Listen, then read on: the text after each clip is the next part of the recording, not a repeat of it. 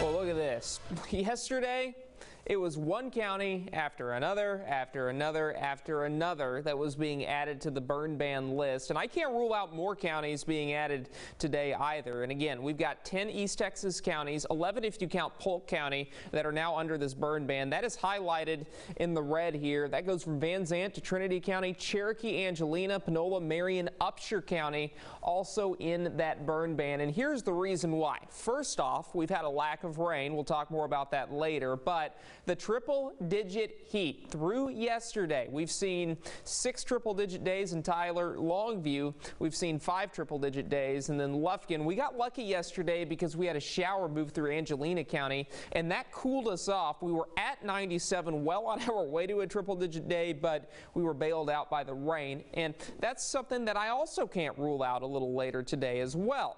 We'll talk about Futurecast here in just a second, but let me give you an overview of these temps. We are in the 70s right now as we look at Futurecast. Not a lot happening this morning. It's not until noontime.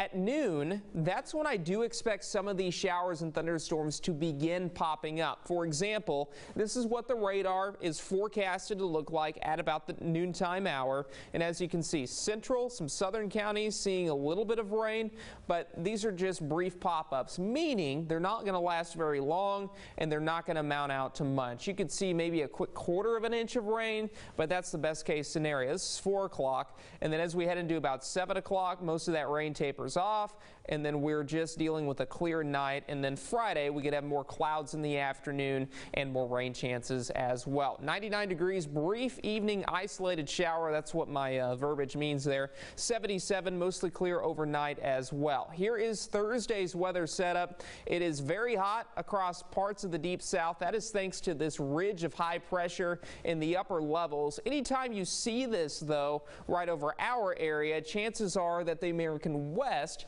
is getting a lot of rainfall, and that's exactly the case. Parts of New Mexico, even eastern Arizona, not known for how much rain it gets, they are getting an abundance of rain right now, which is good news for the Four Corners region because that is where we do end up seeing the fires starting to fire off for times like July and August. So that is certainly good news. Hopefully that can help alleviate things during the fire season.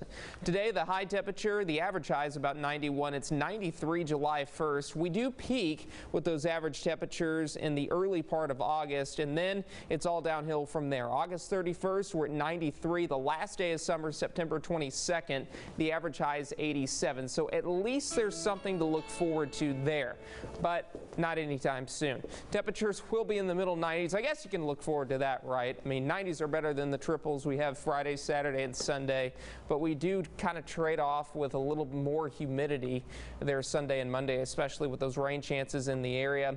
Very isolated chance of rain in deep East Texas for Thursday, but triples Friday, Saturday, and Sunday. I'm tired of seeing those triples. Make it go away, Carson. I'm working on it. Okay, good. We are in negotiation with Mother Nature right now, but yes. You know, I have to warn you, I mean, there's a lot of conflicting ideas on both sides, so it could take a while. Well, I know you will always be there giving us those updates, so absolutely. Thank you for that. Yep. Let us Only know time when will those tell. temperatures drop. Thanks, Carson. Now, to show some appreciation to our viewers, it is time for KU.